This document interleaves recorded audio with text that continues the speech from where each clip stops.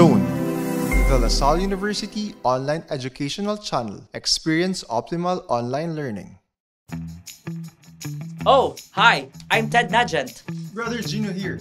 Miss Alex here. And we are the EdTech team.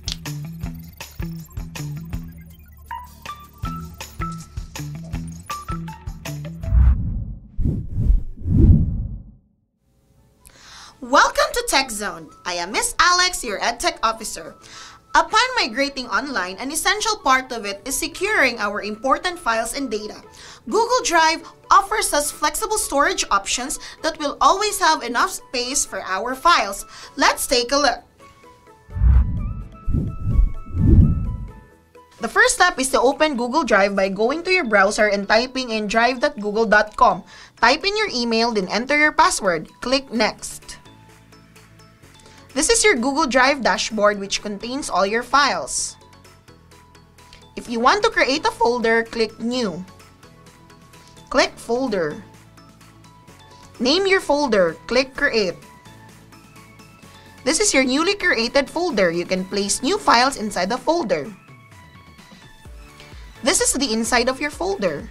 If you want to upload files, click the right button of your mouse, then click Upload Files. Look for the file from your PC and select it and click Open.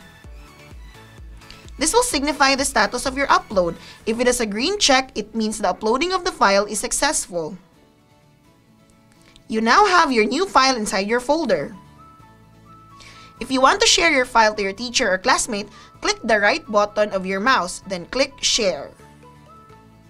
Type in the email address of your recipient. You can write a message about your file. Click Send. Here's another way of sharing your file. Click the right button of your mouse, then click Share. You will see the Get Link dialog box. Click Share with Salle University to change the share setting.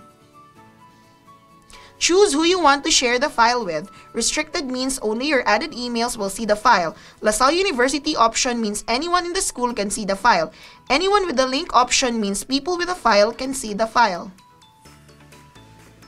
You may choose the level of access you want to give to your recipients. Viewer option means they can only look at the file. Commenter option means they can only give comments. Editor option means they can edit the file. Once you're satisfied with your share settings, click Copy Link and paste the link to where it is needed. Click Done. Another way of sharing your file is to use Get Link. Click the right button of your mouse, then click Get Link. The steps earlier in the share setting apply here. Again, this is your Google Drive dashboard. If you want a seamless, secure, and organized online storage for all your files, then check out Google Drive. Thank you for watching. See you, Zoners!